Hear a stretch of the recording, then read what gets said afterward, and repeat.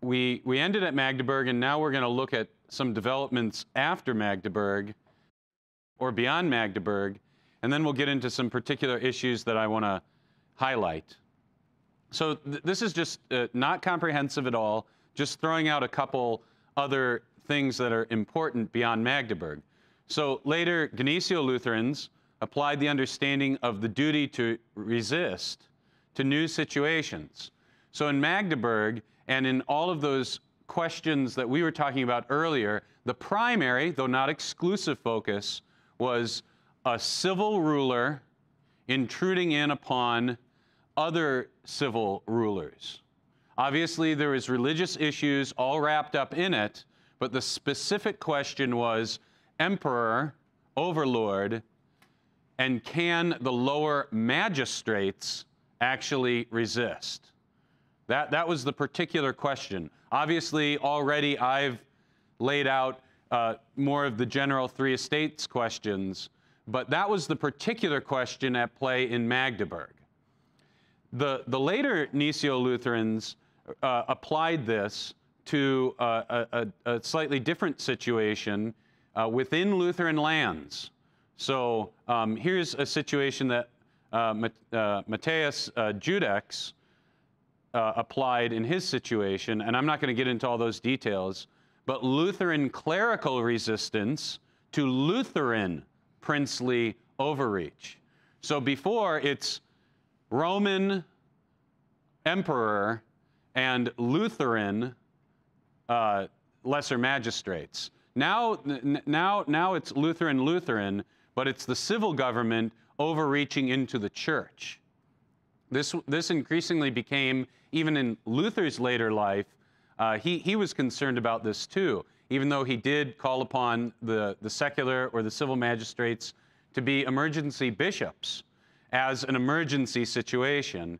At the same time, the focus started changing for him in terms of who's overreaching what, because he saw that the princes were, once they got some of this power, they didn't want to give it up. And so that became a bigger concern later in Luther's life. And we see this get played out after Magdeburg as well. So I just wanted to throw that out there.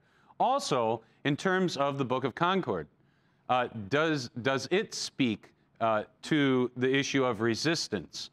Mostly it's all implicit, but I just want to throw one factoid out there, that Formula 10 on adiaphora, right, can really, and I would say should be read to implicitly support the actions of the Magdeburgers. Now, it never says that, right? It never says it explicitly. But they resisted what? What were they resisting? Scandalous and enforced adiaphora. And they were certainly not condemned, but they were held up theologically as the correct party. It's true, there's no explicit section that says, and they were right to resist at, X, Y, and Z. However, they were considered as heroes. The Magdeburgers were the huge heroes that held out the longest. So to say that this isn't in our confessions, as some people might say, well, hey, where does it say it in our confessions? I would point to this as one response. Also, if you want to go further than that, you've got John Gerhard, and he actually confirms that this becomes a plank of Lutheran understanding of the three estates and resistance to tyrannical authority. He takes a stance in his, how do you pronounce that? Is it Lotzi or Loki or however you pronounce it? That a tyrant who has stepped out of his office, we've heard that before, has become a private person, and that self-defense against him is a law of nature. So this is not just a constitutionalist, positive law argument, but actually derives from natural law and self-defense. It's no surprise that Gerhard is going to take on Melanchthon's line of thinking. Isn't that how it worked so many times, where Luther will, he'll kind of blaze the way, often in conjunction with Melanchthon, but it's Melanchthon who systematizes it. Luther is a very situational writer. He doesn't produce a dogmatics, so to speak, but Melanchthon, he systematizes. And so on many of these issues of church and state, Melanchthon is the one who creates or organizes the language that gets picked up. by men like John Gerhardt. So Richard Bennert, and I'll talk about his PhD thesis a little bit later. He has this great quote when he's talking about the development of Lutheran resistance theory, and they go full circle. The full circle had nearly been turned. The gospel, instead of forbidding all resistance, or even reluctantly allowing it, seems to have encouraged it to some degree now in the minds of the Lutherans. Divine commands to resist evil could reinforce temporal and natural laws which allowed disobedience or resistance to tyrannical authorities, unjust judges, and would-be murderers and robbers. Scripture and law were now free to cooperate in defending the Reformation against antagonistic rulers. We see this in Melanchthon's political philosophical writings, where the Decalogue and natural law, he sees, are saying the same thing. Different degrees of clarity, of course, but we see that development in his mind, and that gets expressed in resistance theory, where the Lutherans wind up as well. Now I want to go to a couple particular issues on resistance. So the grounds of resistance, we've talked a lot about those, and I've kind of laid out the Lutheran case for it, but I want to highlight that the grounds for the Lutherans were different, very different from people who came before them and people who came after them. And I think we need to take careful note of this. Again, this is Bennert. Conspicuous by their absence from Lutheran resistance literature were references to the authority of the community. The prince's obligation to protect their subjects from the emperor's rapacity was not owed to the community, but to God, from whom came their vocation, or vocatio, to use the sword.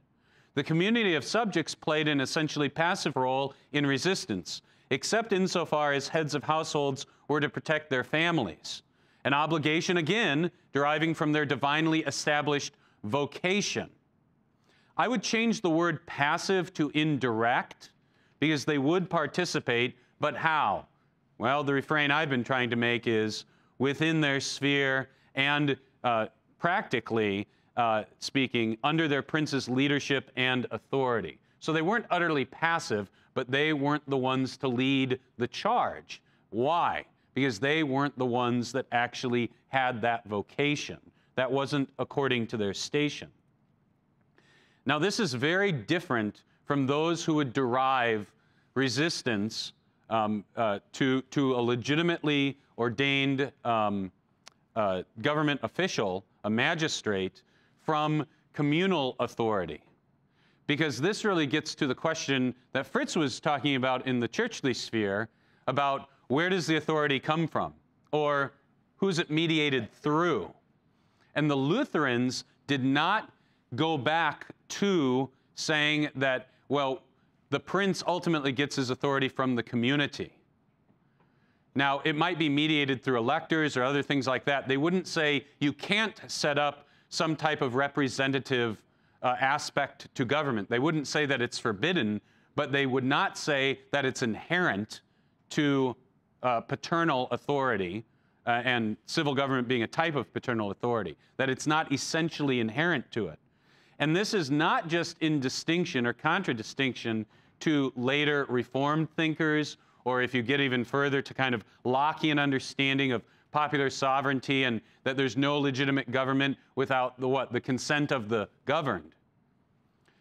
But there's also people during the medieval period and ancient too who are advocates of communal authority being the basis for resistance. There was conciliarist reasoning. So again, to flip over to churchly matters, the conciliarists, and I should explain that term, those who believed, there's this debate going through the Middle Ages where who has more authority, who's higher than who? Is the Pope over councils, or can a council trump a Pope? Now, of course, after Vatican I, that's been settled in the Roman Church. It's the Pope. But there were a lot of conciliarists who believed that a council could trump a Pope. And they developed a lot of their argumentation based upon that the authority of the community as a whole had more authority than the top guy, than the head. Melanchthon studiously not only avoids those arguments, but he explicitly rejects them. Now, maybe this is sad news for those of you who think this would be a good way to argue. I don't know if you want to argue that way or not. I'm just, reporting the facts. You can decide. I actually think it is good, because if it's very easy to start saying, the authority of the community is where everything derives from, and if you don't have the consent of the governed, nothing is legitimate. Now apply that to the family. What happens? If mom and kids say, and we're not talking about a tyrannical, monstrous situation here, but, well, we've decided to withdraw our consent. That's not how it works, right? None of us believe that. And Melanchthon makes sure that even though he makes a distinction between the father of a household and political fatherhood, he understands it kind of on the same continuum and of the same nature, which is very interesting because Aristotle and a lot of the ancient philosophers made a much harder distinction, even though they saw some similarities, between paternal authority and political authority. And in the Lutheran tradition, Luther and Melanchthon, they tie it much tighter together. It's not black and white, but they tie it much tighter than the ancient philosophers. So Melanchthon explicitly rejects conciliarist and Occamist thought on these grounds. I'll give you a quote, and this is from Melanchthon's commentary on Aristotle's Politics. Some, like Occam, falsely say that the consent of the people confers imperium. This is false, for princes also rule the unwilling by right, and rightfully hold imperium not merely by the consent of the people, but also through legitimate war, the oppression of criminals, and legitimate succession. So here he is, he's not just in his political writings, and when he's concerned about the mob, he's not just dealing with kind of the Anabaptists or Munzner of the Peasants' War, but he's also in dialogue or in disagreement with earlier thinkers. However, he's also arguing against those who are kind of nascent popular sovereignty advocates as well, such as the folks behind the Peasants' Revolt and later Calvinist and Reformed folks with their idea of there is a covenant, and then later, I've already talked about kind of the Lockean contract theory of governance. Here's actually a very interesting quote from Flacius, who is very pro-resistance. So this isn't a toady of the princes that we're talking about. This is one of the arch-Gnesiolutherans who critiques Melanchthon on many points, but he and Melanchthon totally agree about being scared of these reformed ideas that I would say, and political philosophy historians would say, lead straight to kind of a mobocracy of democracy. Writing to Gallus concerning the situation in Antwerp, these are the opening days of kind of the Dutch Revolution, and in Antwerp you had Calvinists, Lutherans, and Roman Catholics, and the Calvinists were increasingly wanting to overthrow the government. And so here's what he said. He said, "I am very afraid that the unrest will come to pass," meaning here in Antwerp, "as it had already in France. For here, too, the Calvinists are infected with the spirit of rebellion." And that was the Lutheran attitude towards the Reformed more generally about their theories of governance and how quickly they were okay with churchmen leading armed insurrections. It's very reminiscent of Zwingli. Zwingli dies where? Do you remember? On the battlefield. Now again, I want to be very clear. I want to thread this needle because I don't want to tip back over into saying there's never a time for the church to say, yes, you need to resist this tyrannical authority, and yes, the proper people need to take up the sword. But that's the key distinction. Who should be taking up the sword? Each according to his station. The clergyman shouldn't be like Zwingli marching out. You shouldn't just say, let's all just have a big popular rebellion. This is, in some ways, the distinction between the French Revolution and, as some would argue, the American Revolution. Who leads the American Revolution? It's not just a popular uprising, but it's state, well, colonial governments. It's much more orderly. Yes, I know that you had a lot of folks who were more sympathetic to French revolutionary ideas, and I don't want to go down that rabbit hole. But my point is that the Lutherans, they wanted to understand legitimate resistance based on the three estates, each according to his station, and not these ideas of popular sovereignty being necessary to confer rightful authority. So I guess I've said everything I wanted to say already on this slide.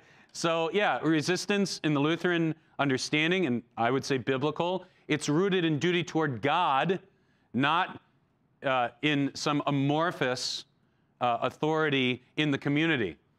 Because where does that lead? You know, the people need this. And then you get a bigger tyrant than anyone else who speaks in the name of the people, you know? Distinction between resistance and rebellion is huge in our Lutheran understanding. And I would also point to the fact that they talk about duty and obligation far more than rights. Now, I don't want to totally reject the language of rights and overreact, because there's a good way to understand it, but if it's unlinked with duty, then you get into huge problems. So they will talk about a right to defend yourself and your home, or your homeland even. But that's linked to obligations that God has given you. For Melanchthon, natural law then is, I can't even pronounce the word right now. Yeah, constitutive of political authority and limits its legitimate exercise. Because I think a lot of people that want to wrest the right to resist, it has to be rooted in kind of like some inherent human rights, you know, like if we're all part of the UN or something like that. But because they're scared that if you don't root it there in individual rights, then you're not going to be able to resist tyranny. But that's not how Melanchthon sees it, nor Luther, nor any of the Lutherans. Natural law, yes, it constitutes political authority. It confers this authority. And sometimes the consent of the governed or those under the authority, yeah, well, it doesn't matter, right? This is St. Paul. Slaves, what? Obey your masters. Wife, children, obey the head of your household. Okay, we've talked a lot about exceptions, right? And those are legitimate. But here's the point.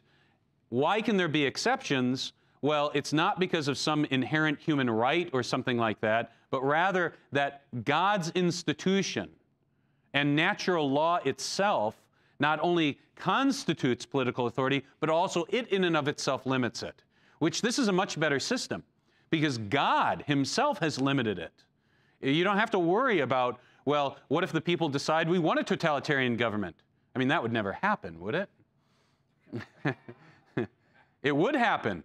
I would much rather trust in God and his three estates and his institutions and how he constitute things than trusting in the quote-unquote amorphous will of the people. Again, the Lutherans were very, very solid, and I would say on very firm footing. What's worse, the tyrant or the mob? Well, they didn't want either, but the mob's worse. A tyrant's really bad, but what you want is good, orderly governance through the three hierarchies. Again, each according to his station. So I want to bring up in conjunction with that, the issue of equality. Many ancient, medieval, and a lot of later Lockean, just to use kind of, to label it broadly, what do they think the defining aspect of humanity is? Equality. I mean, isn't that in some of our founding documents? Right? All men are created equal. Now, while there may be a good and salutary way to understand that, let's think about this. There's different things that the scriptures say about human beings, about mankind. And so, in the order of redemption, are we all equally saved? Are we all equally loved. Yes, this is why Paul talks about there's neither Jew nor Greek, slave or free, male and female. And yet, the defining aspect of mankind in the created order, or the order of creation, is not equality, it's the opposite. It's actually inequality, because it starts out with a distinction. Because when God creates man, what does he do? He makes man and woman. So by definition, the different offices and orders and how humanity is actually created is based upon distinction. Yes, there is mutuality and equality of sorts, but Melanchthon and Luther, contrary to the utopianism, in other words, the Schwärmgeisterei of Romanism, because you had these monastic ideals, right? And kind of back before the fall, what did you have? A community of property and all these things. Melanchthon's saying, no, the bedrock of the created order is not some utopia of everyone's equal and there's no hierarchy, but actually hierarchy is built into the cake, and that's actually good. So, contra the utopianism of Romanism and the radicals, Lutherans held that the defining truth of the created order was inequality, not equality. Here's Brenz. Therefore, secular government is a distinct entity, entirely separate from Christian government. For in the Christian realm, all believers are equal and possess all goods equally in Christ. But in the secular realm, goods cannot be distributed equally, and so they cannot be possessed equally. Even if everything were to be distributed equally, that equality would not last 10 minutes. Similarly, individuals cannot be equal, for the nature of this realm is that one person must be a ruler or a magistrate, while the other is a subject. One must be a master, the other servant. Just as in this world, individuals cannot be uniform in quantity or quality. One is tall, the other short, one is black, the other white. Thus also one is master, the other subject. And this sounds exactly like C.F.W. Walther when he gives those wonderful lectures on socialism and communism in his congregations, or that tri-congregation in St. Louis. If you haven't read those are translated in English, and they're wonderful. They're excellent. Okay, so we've been talking a lot about resisting. I want to show the folks here, I know many of you have read it already, what my circuit wrote when we were slapped with that mask order I was speaking of earlier. And I wanted to show you this more towards the end, because I think that now that we've walked through the history, we've walked through the three estates, we've talked about burden of proof, you will see how all of this came out in what we produced. Concerning civil government ordering masks in church, we cannot in good conscience refuse to allow a Christian to come to church services because he's not wearing a mask. We are not lawless rebels, nor deny that civil government indeed has appropriate interest and authority in matters pertaining to public health and safety. However, the authority of the civil government is not absolute. We do not recognize the civil government's authority to order our churches to require masks. So notice, what kind of orders are we rejecting? Illegal or illegitimate? Illegitimate. Yeah, illegitimate. The coronavirus situation is not so severe as to warrant such an intrusion into the affairs of the church, especially as the intrusion pertains to worship. So again, the problem is that, yeah, you've got some legitimate interest in this, but now you're stepping into our sphere, claiming an exception, and failing to meet what? The burden of proof. Point 2, we cannot categorically nor generally consider it a sin for a Christian to come to church without a mask. Now we're speaking to our own people as well. This is not only in reference to recognized exceptional circumstances due to health or other reasons, but against the orders of the civil government. Point A, a Christian may come to a church service without a mask with a clear conscience, recognizing that the government is illegitimately intruding into the church's affairs, as explained in the first point. B, it is inappropriate for Christians to claim or imply that not wearing a mask is necessarily violating the law of love. There may, and that's why we put necessarily, there may be times, you know, there may be times where you say, yes, I'm going to go visit somebody who's aged or sick or whatnot, a weak constitution, and even though those little cloth masks don't do much, I'm going to wear it. Not just because the hospital tells me to, because it might decrease the chances of passing something on slightly, and it's worth that. So, but you remember what people were saying. You aren't loving your neighbor, right? If you don't wear a mask, you don't love your neighbor. And, oh yeah, there are different goods, goals, and circumstances that Christians will need to weigh out. So you see the particularity coming in here, the casuistry, and how best to love their neighbor in this, and every other matter. While the safety of our neighbors in regards to earthly health is an important good, it is not the sole good to be considered. Concerns regarding the normal worship life of the congregation, the spiritual and earthly health that is damaged by the isolation that comes from overzealous safety precautions, and the potential and seemingly likely further intrusions by the civil government into the life of the church are all goods that ought to be considered by Christians. Again, people want to myopically think about one thing and then tell us exactly how we must love our neighbor. Now, sometimes you can do that, right? Should I steal or not? You should not steal. This is not loving your neighbor. But most of the time, it's what? You're weighing out a whole bunch of things. I think, Eckert, you had a blog post about, don't tell me how to love my neighbor. It was something along those lines. I don't remember the exact title, but that was very similar to this. Faithful Christians may come to different conclusions on how to best love their neighbor in this matter, depending on their circumstances and how they carefully weigh out various concerns. And then the third point.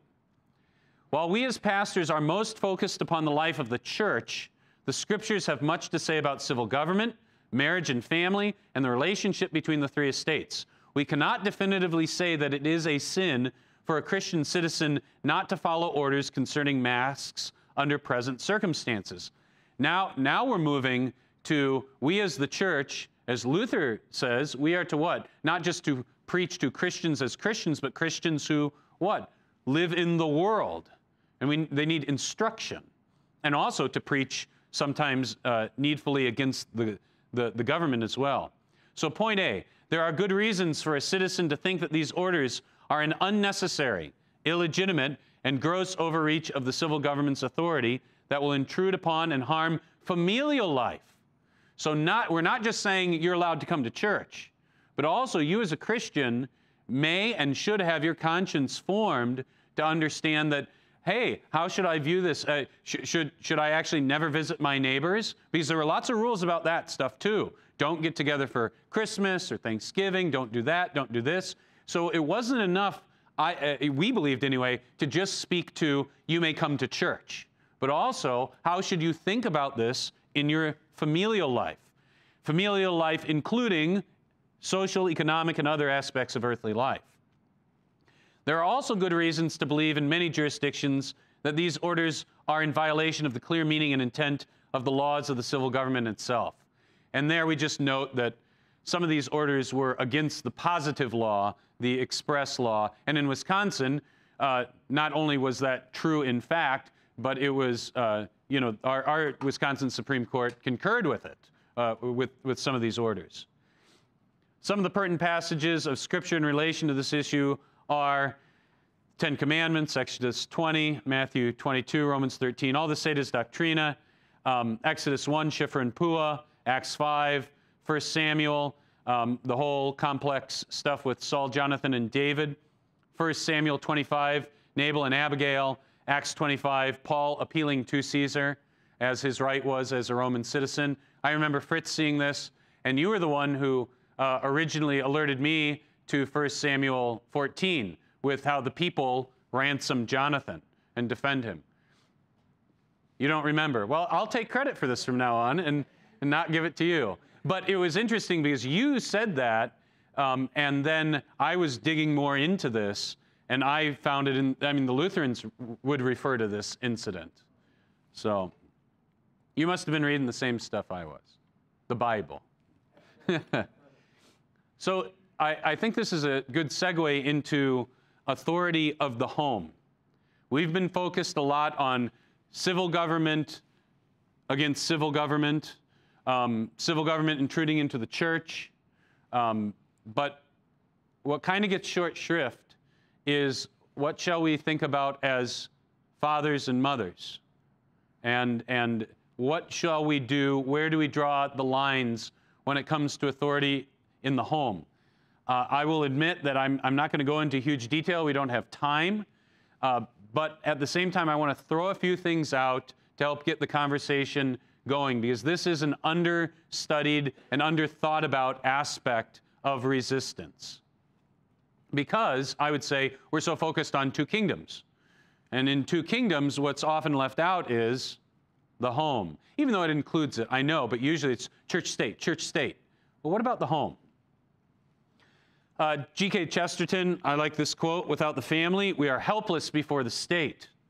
And the home also has to resist totalitarianism. Not just the church, not just pastors, not just hearers of the word, Christians as Christians, but also fathers, mothers, sons, daughter, etc. Particularity and the nations. Now, I don't want to go on and on and on about particularity. We've talked about that a lot already. But here's a few important points that we should be thinking about when we're thinking about in the home versus the civil government. Because you're not just a random home somewhere in some random nation. You belong to a particular people. And so many things are going to play into it when we think about this. So Luther reflects a great sensitivity to particularity concerning his own Germans, as he calls them, right? There's this whole big debate going on throughout the Holy Roman Empire of whether you should adopt Roman law or keep the old Germanic laws. I don't want to get into it, but just demonstrate that he's very sensitive to the particularity of the nations and how different nations have different characteristics. So some distinctions to keep in mind when thinking about familial versus civil authority. Particular history and traditions. I mean, you try to take a people who have no history of, a lot of self-governance and are used to what we would consider almost totalitarianism, and you try to jam them into a different system, it probably isn't going to work out so well.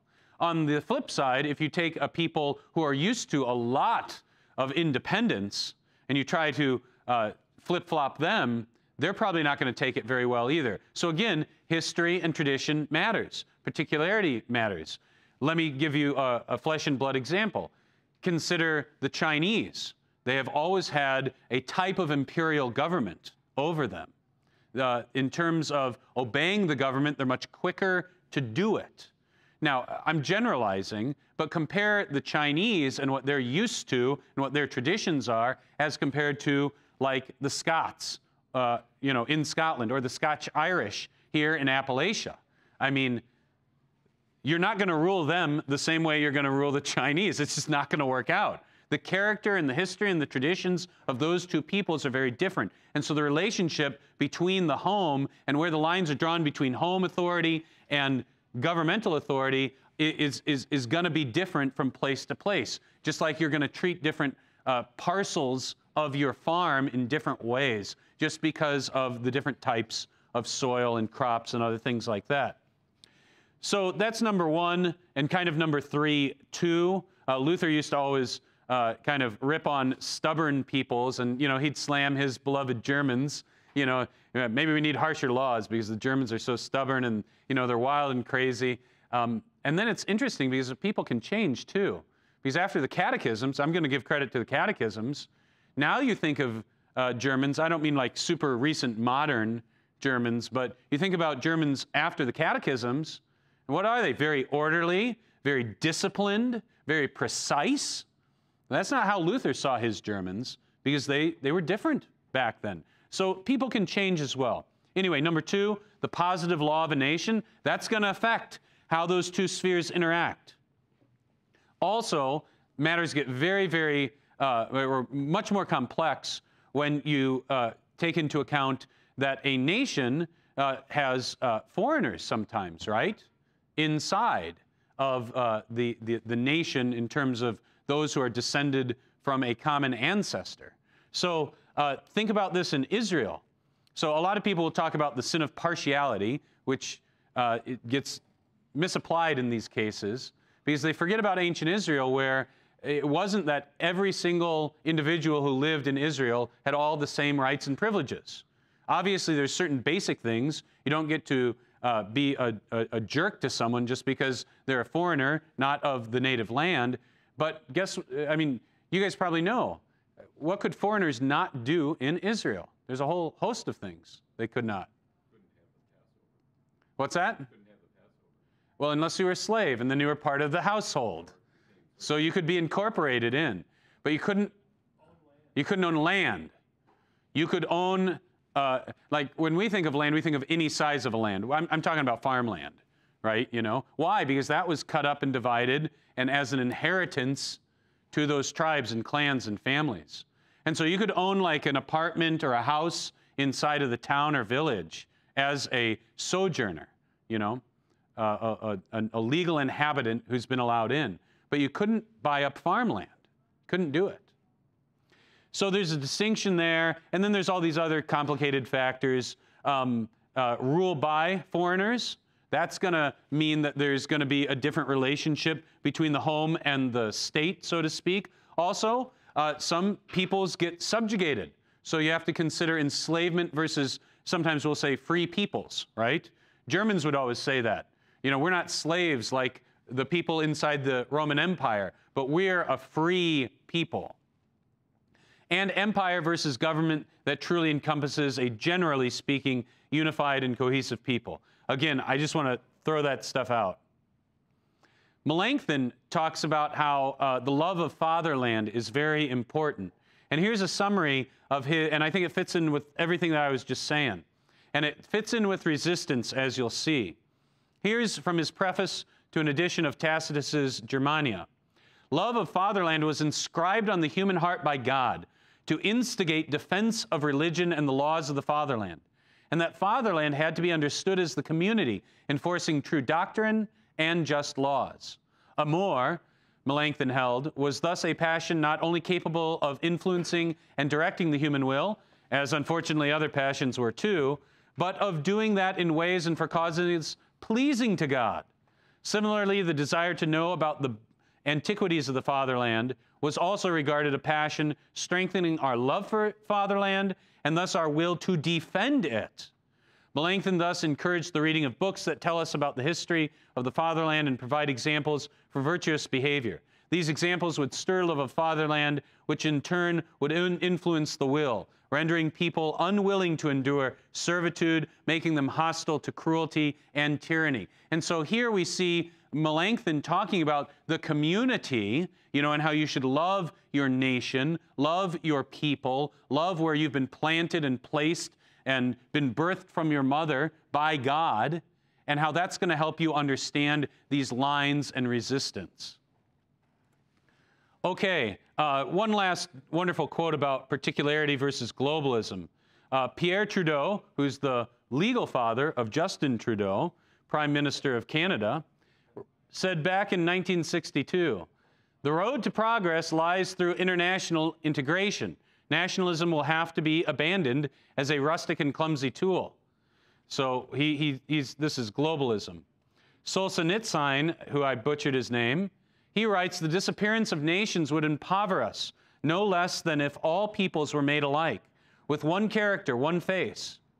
Nations are the wealth of mankind. They are its generalized personalities. The smallest of them has its own particular colors and embodies a particular facet of God's design." So I know this was a long kind of excursus on different national characters and histories and traditions, but you can't start thinking about the distinction between home and the civil government and the proper relationship if you take all that into account. If you're just an ideologue who says, well, here's the ideal system, and let's jam it on top of a real-world situation. It does not work. Does that work when you are called to a congregation? Nope, it certainly doesn't. You got to know the history. You got to know the people. You got to know what is in the Constitution, right? Sometimes you actually even have to know synod bylaws and stuff like that. Now I'm going to throw some stuff out there. So one thing that when we think about the lines, we should understand that the fundamentally best word to start thinking about the distinction between home and the civil government and where to draw those lines is a recognition that they're all on this continuum of patriarchy. So it's going to be harder to draw that line than between the home and the church and the civil government and the church. It's going to be trickier. There's a sliding scale between home and nation. Nations are derivative, so there's your word, derived, both biologically and historically from families. Distinction and relationship is important between paternal authority and civil authority, but we are not to understand the household in terms of the civil government. That's the totalitarian thing, right? You know, we grant you your rights. Now, that's an American way of saying it. What? It takes a village. It takes a village. That's actually kind of true, though, right? It is true to a certain extent. But not how she meant it. But it is important for us to understand it's not, again, this is an American way of saying it, but that doesn't make it wrong. But it's not that the government grants us our rights, but it recognizes those inherent, inalienable rights, even if maybe some of them aren't so inalienable. But either way, the point being is that rather the civil government should be understood in terms of the family. And that's why patriarchy is helpful, and why I would assert that, and this is not an original thought, I think it's obvious, but I want to say it explicitly, that the father, and a mother to a lesser extent, but the father, first and foremost, should be recognized as a lesser magistrate of a type, you know, of a type. So why can I say these things about patriarchy? Because it's assumed in the scriptures. It's defended and it's promoted. Exodus 22, Leviticus 20 is good to look at this with. The father can refuse to give his daughter in marriage, right? We would draw a line there, wouldn't we? What if the government said, you must allow, we are going to take your children and marry them off as we see fit? No, no, you're not. I will resist you to the very end if you try that. Not because I despise civil authority, it's illegitimate. That's outside. Yes, does the government have an interest in marriage? Absolutely. Is it wrong to have laws about marriage? No. But again, with fuzzy lines, I might not know exactly whether the shore is rock solid earth or whether it's the ocean, but I know when we're 30 paces past the line, and if the government comes and says, your daughter, we're taking her and marrying her to somebody's son. No, that's way over the line. Now, different nations are going to have different lines of where the regulation of the home and the state. You go back all the way to tribes and clans. Basically, it's all done in the home. The state has very little to do with it. The daughters of Zelophehad actually confirms and promotes patriarchy, because why are they inheriting land? It's not just because, hey, since Zelophehad had no sons, I guess women can inherit. They're not inheriting in and of themselves, but actually why? Anybody remember? Fabricius, you were quizzing us. We can quiz you now. What do they appeal? They appeal so that our Father's name will not be lost. Yeah, they are inheriting kind of, in persone patri, if that's the right Latin, and for the sake of their future sons. Yeah, husbands, but husbands and sons, yeah. And also, now we're getting into it whether we like it or not, I guess, but also, if you actually go and read Numbers 36, which many people forget to do, this comes up again because the rest of their clan come and say, they should not be allowed to marry people outside of our tribe, lest other tribes get some of our land. And so the civil government says, Moses, right, says, you must marry who? Someone according to your father's clan. So that's an interesting case of these lines. Again, we're not going to read all this, but there's this very interesting, all this stuff that runs through the scriptures about prerogatives of the king, and we should not be like, I would say, the majority of the Reformed who just think, oh, the kingship was bad. Israel was bad to want a king. Well, let's be careful here. They were bad to want a king because of why they wanted the king. Yeah, to be like other nations and because they were rejecting the Lord. And he's going to what? He's going to save us from bad stuff and do all these things. But remember, back in Deuteronomy 17 and back in Genesis 49, there was always going to be a king. God makes that very clear. And not just Christ at the end, right? But Judah is going to rule. That's fulfilled in David and the Davidic line. So anyway, the king can conscript in terms of male citizens for just wars. But once we get to forced labor, that's another interesting question. I got to say, I'm a little sympathetic to saying that, yes, the civil government may, in certain circumstances, not in an imperial situation, but when you actually have a cohesive people, to actually say, no, you need to give some labor. But how and when should be a mutually agreed thing upon from the households and also the civil government. Because who conscripts the Israelites, actually? The most famous example. No, that's an imperial situation, or an enslavement. Solomon, for the temple. That's actually when Israel is doing lots and lots of labor. But that's not a positive example with Solomon. You think it is? I mean, that's my question. How positive is it? I mean, the folks in the next generation, or the folks that remember it, this is why they actually rebel and say no. So, but I'm just throwing it out there. We got to think about it. So conscription to the army for men in a cohesive nation for a just war, I think that's a duty. You're a man of the community. It's understood. You have to go fight. But and your sons of military age. I think that's fine. However, women, as we've talked about recently in the Missouri Synod, no. That's where I'll draw the line. And again, you'll have to take the last drop of blood out of my veins to get to my daughters. Because why? While you might have a legitimate claim on me and my sons of military age, my daughters are under my authority. Even, of course, you've got the more important thing is that it's ugly for a woman to go fight, except in self-defense, and that's a necessity. That's not conscripting them for war. But there's another place where I think there's a hard line. There's a very hard line there. And forced labor is another fuzzy one. I just wanted to throw it out. Violence.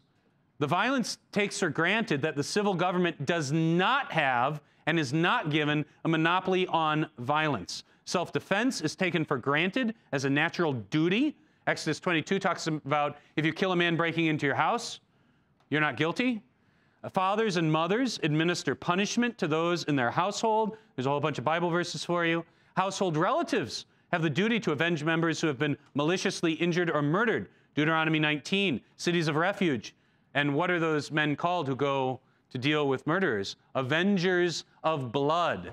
Hey, but wait, vengeance is mine, says the Lord. And we say, well, civil government can do that. Yeah, but so can the clan as well.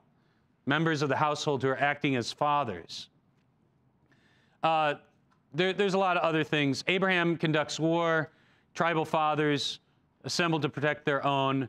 Atalia. You brought up Atalia. I want to bring up Atalia too. She usurps, and she is the daughter. I don't know if you know that. Yeah. Mrs. Bean went back and found it. Yeah, she's Ahab's daughter, Ahab and Jezebel's daughter. Now, I don't want to go through the whole story, but as Fabricius was saying, finally the high priest says, okay, it's time. But who does he do this in conjunction with and with the concurrence of? Because these estates have to help the civil estates. So he gathers up religious leaders. He gathers up the Levites, and others, so that they legitimize this. This is one estate helping another estate. He gathers up lesser magistrates. And they went about through Judah and gathered the Levites from all the cities of Judah and the heads of fathers' houses of Israel. So the estate of the home comes to help too, because fathers are lesser magistrates. Education, I just want to say one brief thing about education. I think we all misread Luther when he says, force the kids to go to school, right? We get a little, whoa, that's really a parental thing. But what circumstance is he writing in? In an era in the Reformation era when, who was running all the schools? The church. And now the monasteries are gone mostly, and the monks and the nuns are freed mostly. And the schools in some regions of Germany were down to like 10% of what it used to be. This is not a normal situation. He's not giving general advice.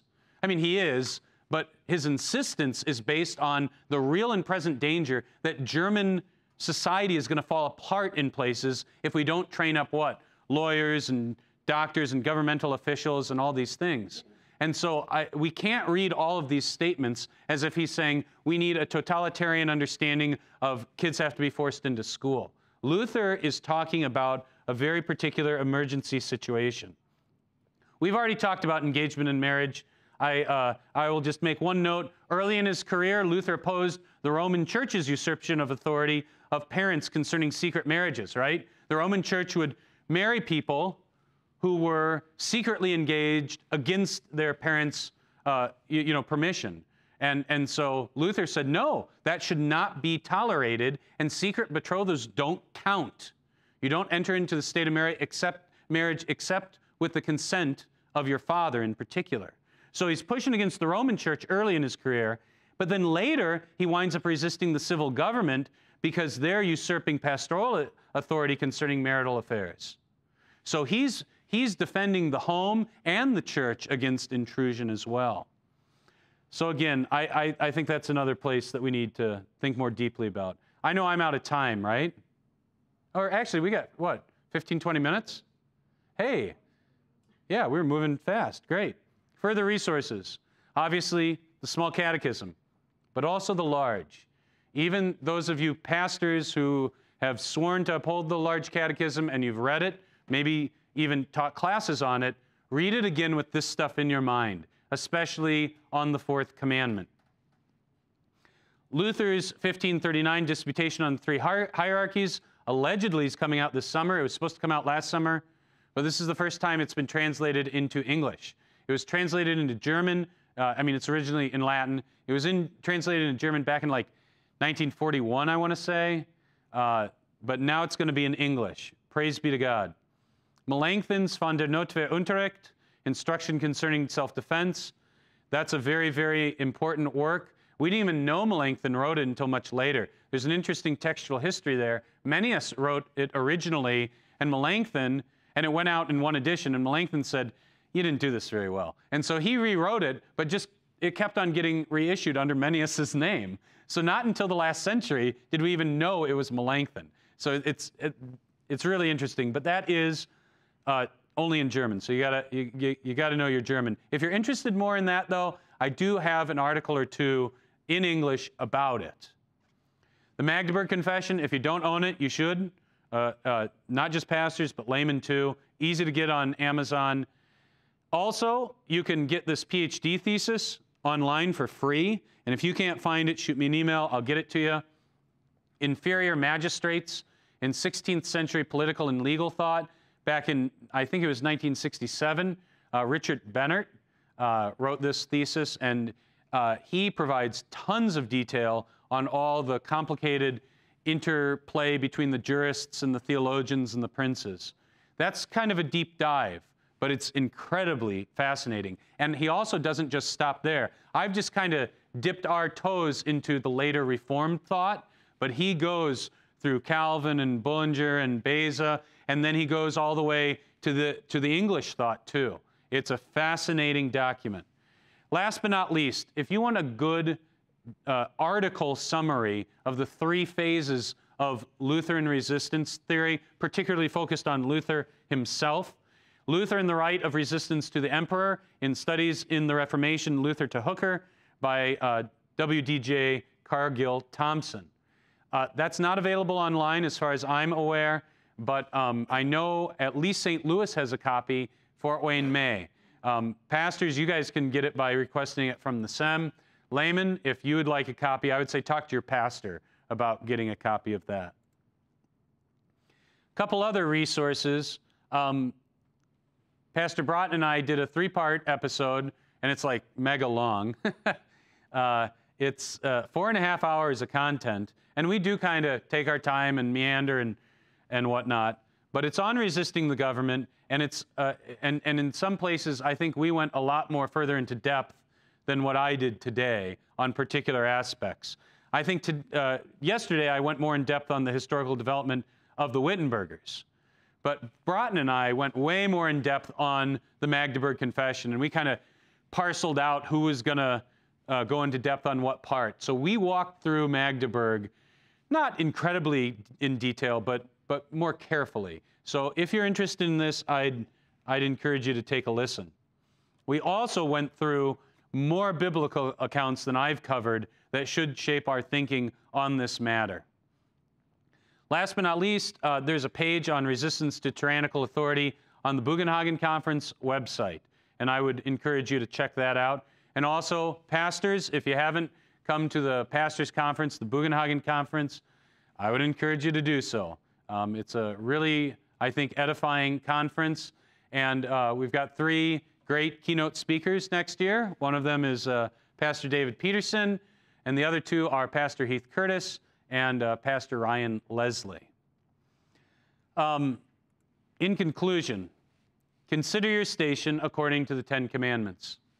With both those eyes, with that binocular vision, consider your station according to the 10 Commandments, and thus have a 3D image, an imaging system as well, with that framework of the 3 estates, knowing what God's Word is, so that you can appreciate the particular challenges, the particular circumstances, so that you know what you can particularly do according to the 3 hierarchies, living in the 2 kingdoms, but under one Lord.